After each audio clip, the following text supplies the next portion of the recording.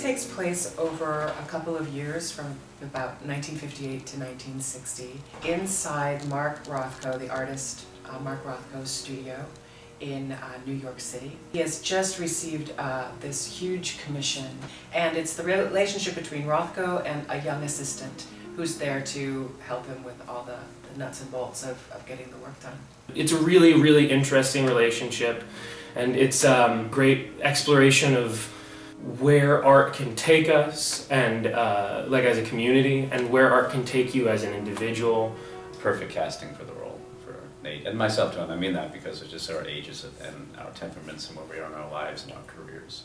I'm always intrigued when I read a play where I'm reading one character's point of view and I think, yes, that is, I totally agree. And then the other character throws their opinion in, which could be the complete opposite of that, and I say, oh my gosh, no, they're right. It's fun to see these guys really investing in the excitement of creating something new and in the struggle of that, and that it's a puzzle and it's engaging and it's what keeps us alive. The playwright mentions that Rothko loved to listen to classical music and he was particularly fond of Mozart and Schubert, so that's sort of where you start. We've had 2 trips to the actual painting studio here, which is great. I think we've painted 4 or 5 canvases. These are big, they're good 6x6 canvases.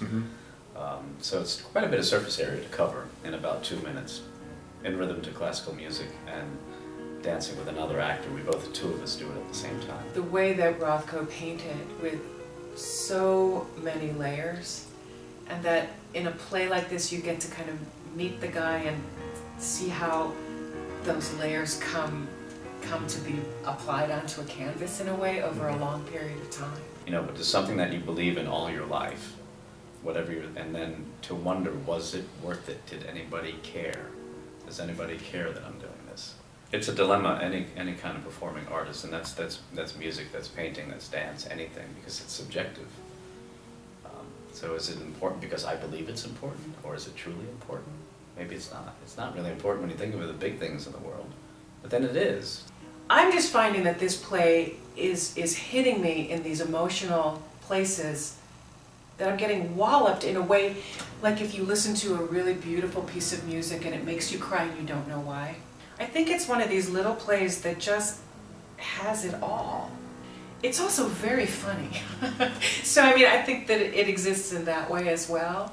I think that people will have a whole experience in the evening of what the music can do to you, of what actually watching paint flying around and what that might hopefully smell like, and the emotional journey and the intellectual stimulation of the piece, and a chance to see these 2 actors who are awfully good going at it.